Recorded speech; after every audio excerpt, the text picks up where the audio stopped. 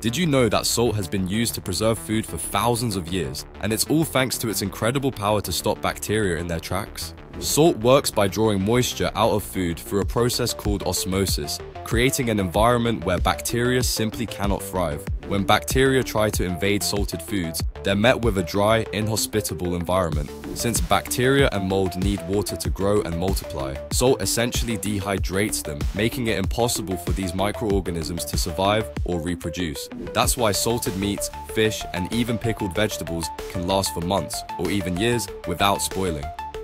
This isn't just an old-fashioned trick, it's a scientifically proven method that's still widely used today. By reducing water activity, salt keeps food safe, flavorful, and fresh for extended periods. Next time you sprinkle salt on your meal or enjoy cured foods, remember you're using one of humanity's oldest and most effective preservation methods. Comment below if you already knew how salt keeps your food fresh and safe.